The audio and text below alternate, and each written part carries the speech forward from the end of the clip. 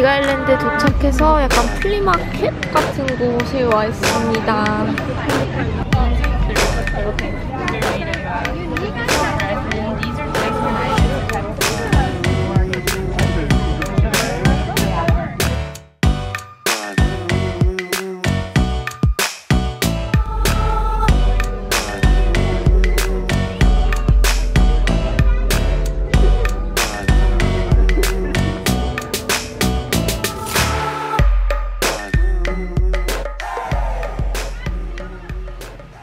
진짜 방금 일어났는데요. 비가일랜드 첫날입니다. 인가? 둘째 날인가? 둘째 날인가 아빠? 응? 비가일랜드 둘째 날이고 어제는 도착해서 아무것도 못하고 잠만 자다가 오늘은 수영을 하고 저녁에는 화산섬을 방문할 계획이에요.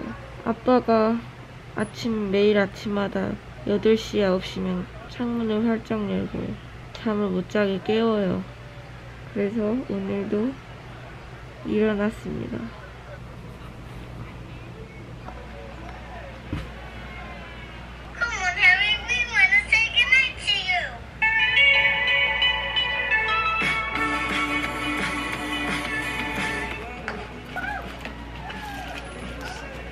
아침을 먹을 건데요.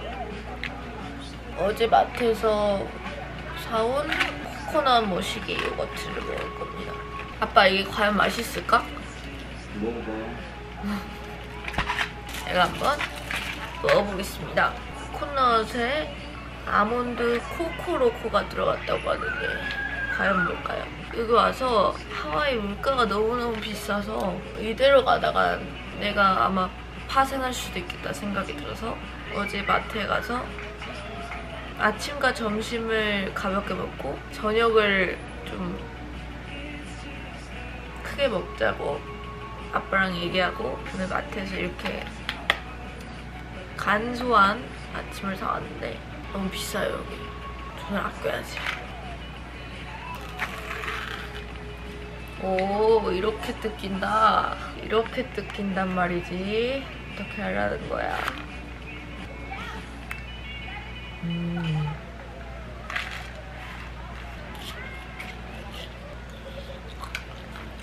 여기를 먹어볼까? 초콜릿 딸기.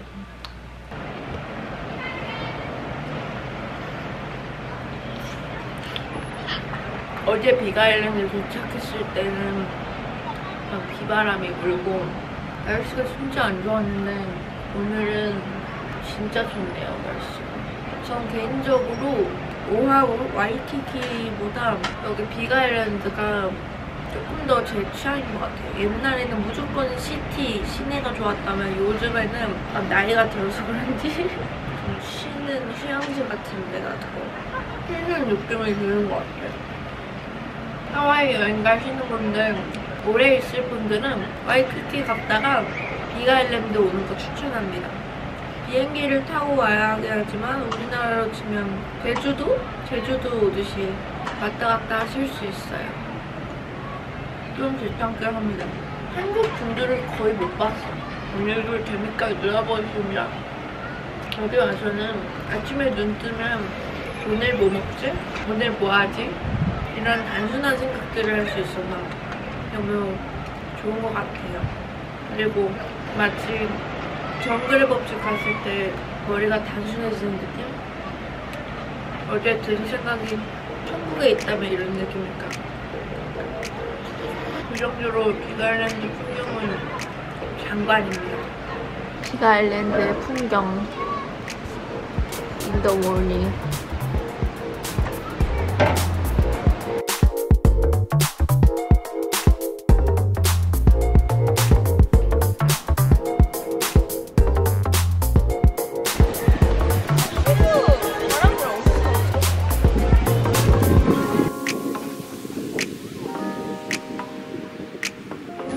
돌고래예요.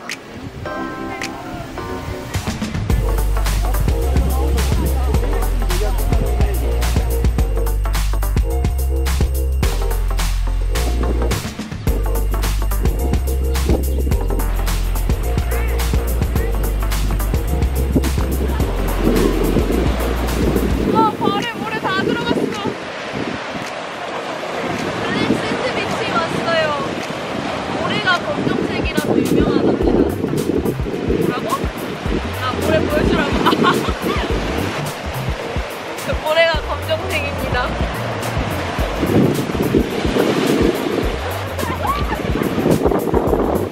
거북이에요, 거북이.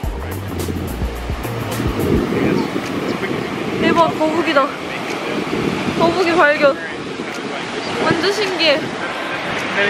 거북이가 제 이만큼이나 가까이에 있습니다. 거북이. 신기하지? 이렇게 들어가지 말라고 이렇게 선이 있어요. 우와, 이거 멋있어요. 우와. 아빠! 나 거북이랑 찍어줘!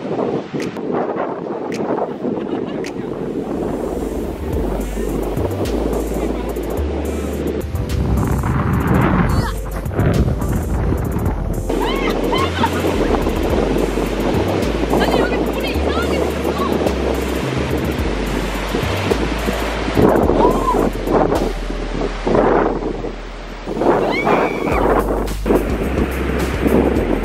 보일 것 같지 않아?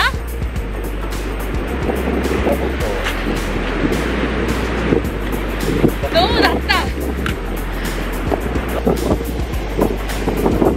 내가 찍어줄게. 아, 지금 시작하냐? 이렇게 내리면 아빠가 볼 수 있어.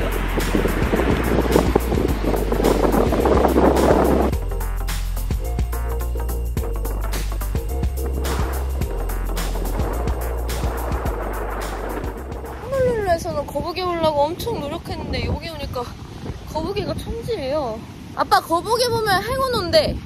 우리 얼마나 행운이 올까? 엄청 많이 봤잖아. 대답 없음. 블랙샌드 비치 좋은 것 같아.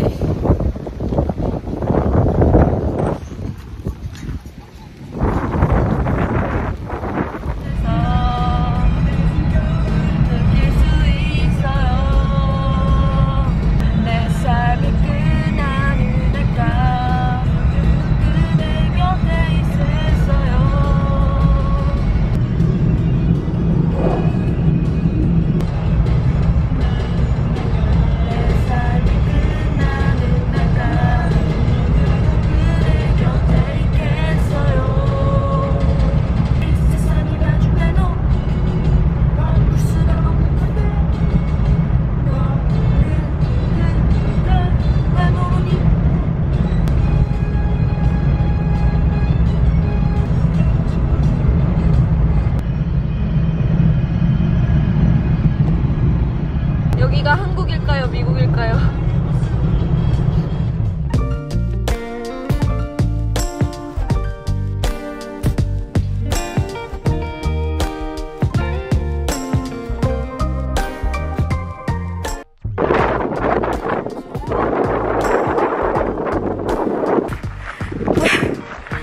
아, 힘들어. 여기 완전 산섬이 아니라 지옥섬이야. 너무 추워. 비도 오고 사람들이 다 뛰고 있어요. 너무 추워서. 돼 있는 거네. 너무 추워. 이 날씨가 여기에 카메라 안 담기겠지? 너무 추워요, 진짜. 뭐가 화산이고 뭐가 용암이고 아무것도 모르겠어. 지옥섬을 경험했다. 비가 하필 올 때 우리가 여기 오다니. 지금 어디 가고 있냐면 용암 라바를 보러 가고 있어요. 1.5마일을 걸어야 돼서. 아빠, 1.5마일이면 몇 킬로미터야? maybe? 그래서 지금 갑자기 비까지 오고 엄청 추운데 모든 사람들이 우비를 입고 비 떨어져. 여기 진짜 무서워요. 이렇게 가고 있습니다. 라바를 보러. Finding our lava. 지금 4시간 넘게 왕복 여기를 왔다 갔다 하는데 안 보고 갈 수 없어서 모든 사람들이 이렇게 용암 하나를 보러 지금 다 저거 입고 있는 거 보이시죠? 무슨 냄새? 라바 스멜? 이 모든 사람들이 용암을 보러 가는 거라니.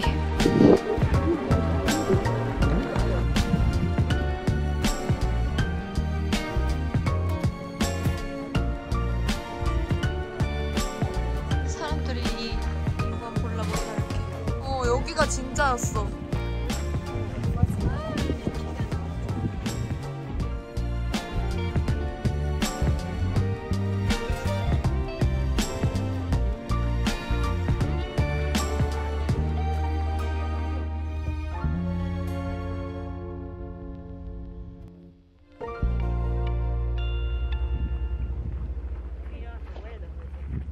오늘은 천문대에 왔어요. 지금 너무너무 추워서 여기가 4,000m가 넘는 산이라고 하고 지금 너무 추워서 호텔 가운을 들고 와서 걸치고 있습니다. 보면 이렇게 다들 해 지는 걸 보려고 기다리고 있어요. 너무 예쁘죠? 가까이서 보면 이런 느낌. 대자연을 보니까 진짜 말이 안 나와요. 말이 안 나오고 이번 여행은 이런 대자연을 경험해서 좀 특별한 느낌?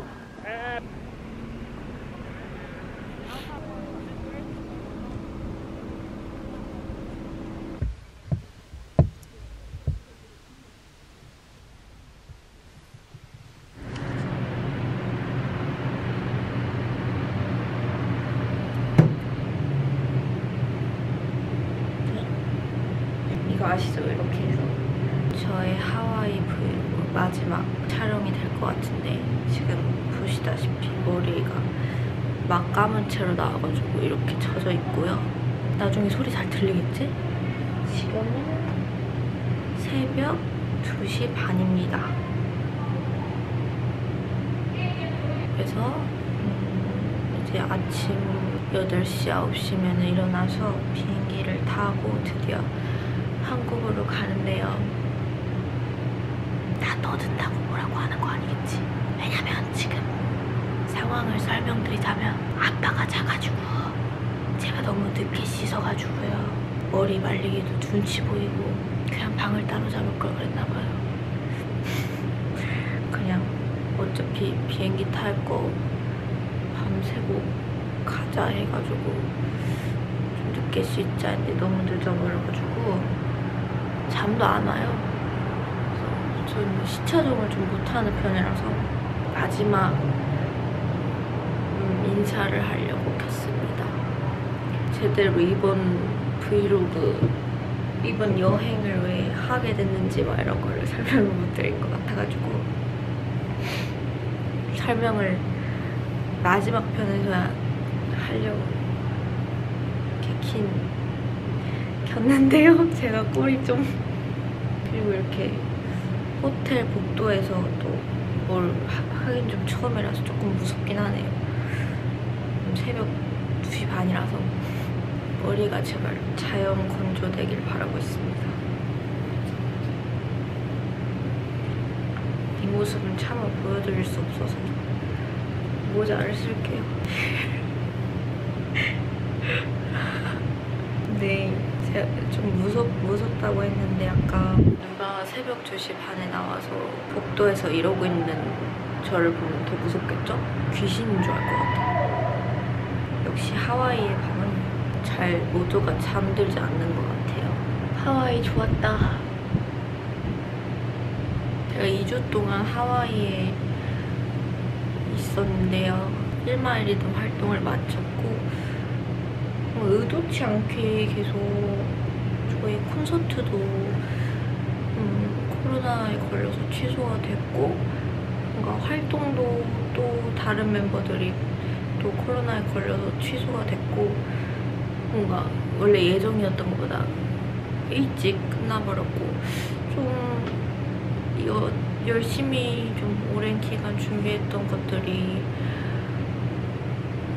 허무하게 이렇게 뭐 누구를 탓할 건 아니지만 이렇게 좀 중지가 되면서 되게 허탈한, 처음에 콘서트 취소될 때까지만 해도 되게 우울하더라고요. 우울하고 허탈한 감정이 들었는데 또 활동이 종료됐을 때는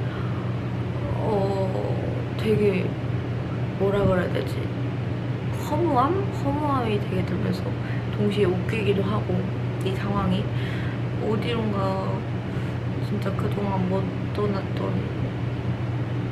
좀 멀리 떠나고 싶다는 생각을 했었어요. 그래서 원래 처음에는 친한 친구들이 뉴욕에 많이 사니까 뉴욕에 그래 혼자 여행을 가보자 이렇게 계획을 했었다가 아빠가 하와이 그렇게 노래를 불렀었어요. 하와이 가고 싶다고, 하와이. 근데 이번에 은근슬쩍 저에게 하와이 같이 가지 않겠냐고 이렇게 제안 아닌 제안을 해가지고 제가 며칠을 고민하다 또 아빠랑 언제 가보겠어요, 그쵸? 아빠랑 이제 좋은 추억을 만들어도 좋겠다 생각을 해서 하와이로 급하게 모든 티켓과 계획을 바꿨는데 처음엔 솔직히 조금 힘들었거든요. 왜냐면은 저 혼자 뭔가 해본 적도 없고, 전 항상 누군가 해주셨고, 다 매니저분들이 해줬고, 혼자 여행을 가본 적도 없고 하니까 사실 제대로 할 수 있는 것도 많이 없는데, 이번 여행을 하면서 뭔가 제가 아빠가 저를 챙겨준 것도 있지만 제가 아빠를 챙겨야겠다는 그런 생각 때문인지 되게 많이 늘은 것 같아요, 여행 스킬. 처음에 힘들었긴 한데 재밌으면서도 얻어가는 것도 많은 그런 여행인 것 같아요. 바람이 이렇게 부는데 하와이 바람은 되게 좋은 게 바람이 차갑지가 않아. 그래가지고 되게 생각날 것 같아, 한국 가면. 아무튼 그래서 이번 여행은 굉장히 성공적이었던 것 같고, 이번 여행을 기점으로 아마 제가 다음에는 혼자 여행을 가지 않을까. 못 갔던 이번에 뉴욕으로 혼자 가지 않을까. 이제 자신감이 좀 생겨가지고 갈 수 있을 것 같습니다. 물개 박수. 그리고 제가 여기 있는 동안 팬분들하고 뭔가 인스타 질문 Q&A나 메시지 버블들 많이 주고받았는데 아빠랑 여행 간다니까 되게 놀라시는 분들이 많더라고요. 제 주위도 그렇고. 꼭 추천합니다.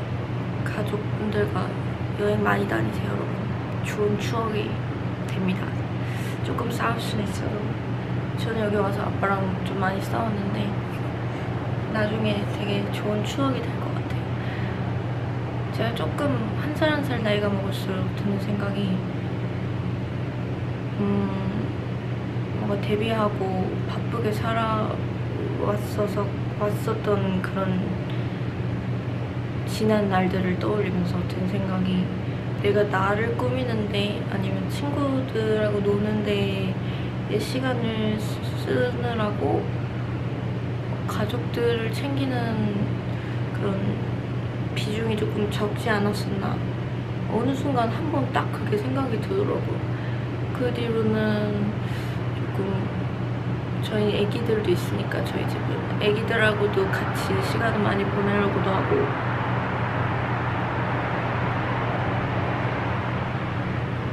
지나갔어. 우리 강아지, 우리 똘이랑 또 시간 보내려고 하고, 엄마 아빠랑도 많이 시간을 보내려고 합니다. 오, 바람. 내 머리를 말려주세요, 제발. 드라이기는 못 쓰니까요. 이거 침 흘린 거 아니고요. 립밤 바른 거예요. 밤을 새고 비행기를 타면 잠이 들겠지. 이번 제 하와이 브이로그를 시청해주신 분들께 너무너무 간지러워. 사랑을 보내고요. 땡큐.